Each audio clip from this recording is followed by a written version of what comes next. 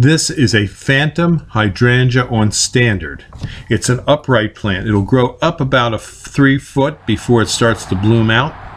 It likes full sun to partial shade. It does well in moist, well-drained soils. It's tolerant of most soil types. Its flowers are born in July but remain dry on the plant through to winter. It's going to grow to 8 to 10 foot tall from zone 3 to zone 8. It's a full sun to partial shade plant. It's easy to grow and it has great color retention for the summer. This video is brought to you by Highland Hill Farm. We grow and sell screening and buffering trees for privacy and sound barriers.